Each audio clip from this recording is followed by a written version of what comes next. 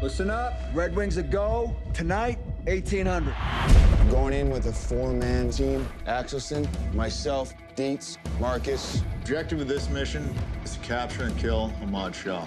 That's more than 10 guys. That's an army. It's feeling like a cursed op. It's just Afghanistan, that's all. Mikey, you see this? What are you thinking? I think we're about fixing to get into a pretty good gunfight. Rolling. Roll, please. E-Mark, action. When Hollywood came around knocking, they said, well, we want to make it into a film. I was so apprehensive about it. When we come up on the guns and we start firing, I'm not firing my weapon to protect myself. I'm firing my weapon to protect you. Then it's about, hey, man, we got to get through this, not I have to get through this. I admire him that he wants to let people know these were my buddies and this is what we went through. To look into the eyes of a father who's lost his son, to know that you're going to be held to a certain level of expectation by that family, this really was bigger than a movie. Can you fight? I can fight. I can fight. Mark Wahlberg came up to me and took my arms and looked in my face and said, "We are going to do the best we can do to honor these men. I want you to know that." I care about you. I care about you. I care about you. I care about you. I've never been involved in a film where the actors felt such a strong sense of responsibility to honor the characters that they were playing. Marcus, never are the fight.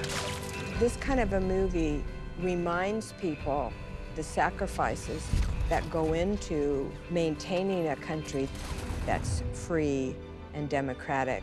It's about brotherhood. Danny! No matter how bad it gets, you keep fighting just to protect the guy next to you. We're moving! Roger that!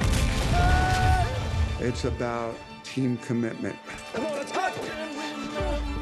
and finding a greater strength as a team We're good. than you could ever find as an individual.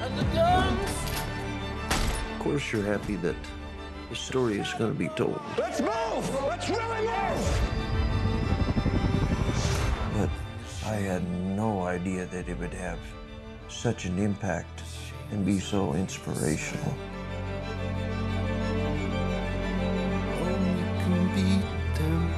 Ben Foster, after we saw the movie, I said, Thank you for giving my son back for a few more hours. And we can be heroes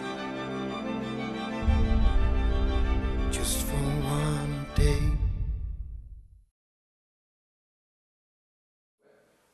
Bel video, vero? Allora, oggi la novità è che Ant-Man prende il posto di Batman vs Superman, ok?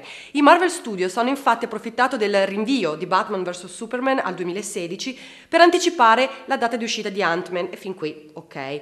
Spostando quindi la pellicola di 2 settimane, no? Dal 31 luglio al 17 luglio 2015.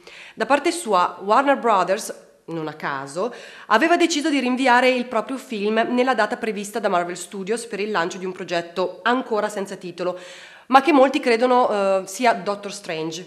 Ok, tutto chiaro? No, confusi? Lo so, mi sa che ad Hollywood amano molto giocare a scacchi. Comunque, per rimanere aggiornati su tutte le nuove mosse, voi mettete un bel mi piace sulla nostra pagina Facebook Anteprima Cinema e noi ci rivediamo al prossimo video. Ciao!